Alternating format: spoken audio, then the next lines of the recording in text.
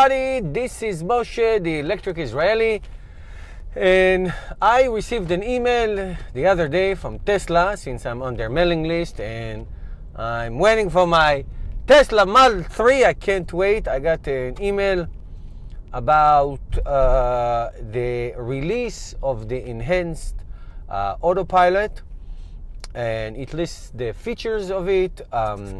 It's going to have forward and side collision warning. It's going to have obviously the autopilot, where you can set the car to go by itself.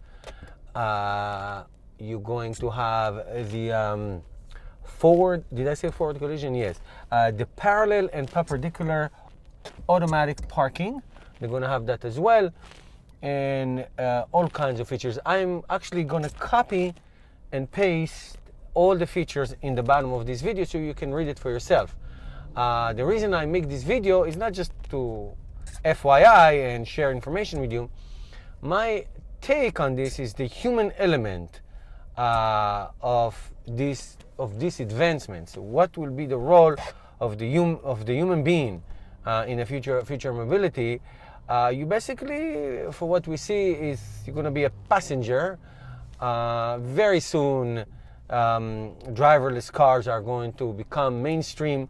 How will that impact transportation in the business transportation, taxis and trucks and all that? And we see how these advances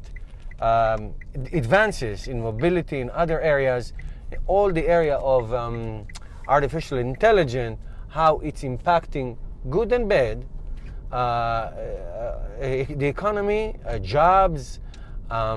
Just think about it. Think about if taxi cabs become the taxi industry become eliminated. Think about the trucking industry. Think about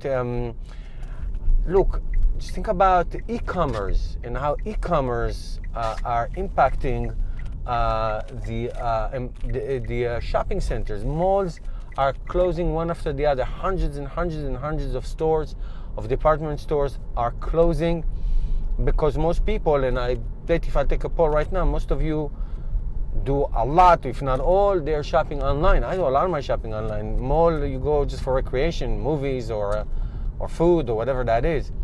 So if we just refocus just on this niche of driving, the consequences, good and bad, of this artificial intelligence is phenomenal. First of all, it can be a great advantage for eliminating or reducing significantly car accidents, which are a major, we talk about, I think in the United States, 30,000 a year.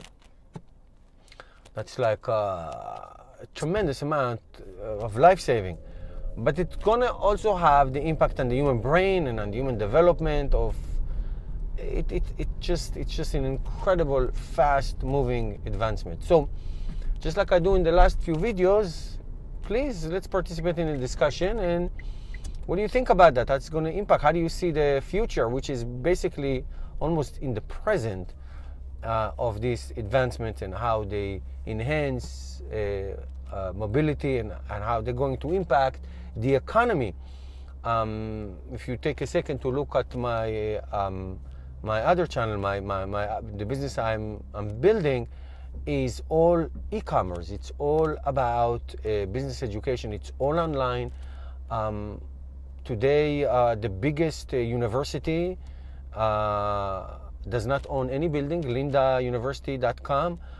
All online. You take specific courses. Will universities be eliminated? I don't know if they're eliminated, but they will be significantly reduced. I mean, you can get tremendous education for a fraction of the price online. There's a big Mustang with 2 exhausts making a lot of noise. Anyway, I used to have a Mustang. Think about what Uber did to the taxi industry. Think about Airbnb and all these crowd economies and all these personal people just becoming involved in this social economy. It's incredible advancement, and how is it impacting the economy and overall, and jobs overall? That is a big discussion right now, has been and always is. So how will that impact also the human brain. I'm, as an educator, I was thinking about the human brain and in all of the social interactions of people and all that. So please, let's shoot it in any direction you like about the Tesla advancements and also all this new economy. Very interesting. And if you want to see more of what I do, go visit my other channel.